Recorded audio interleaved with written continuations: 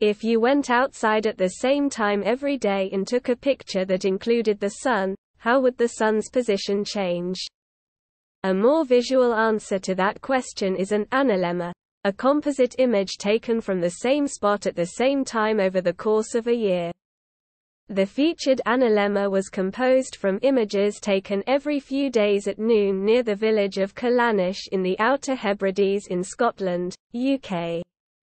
In the foreground are the Callanish Stones, a stone circle built around 2700 BC during humanity's Bronze Age.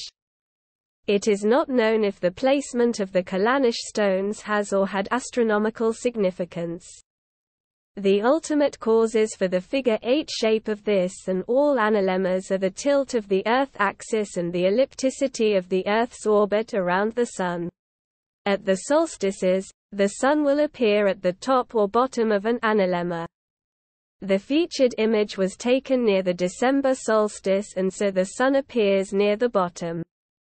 Equinoxes, however, correspond to analemma middle points, not the intersection point.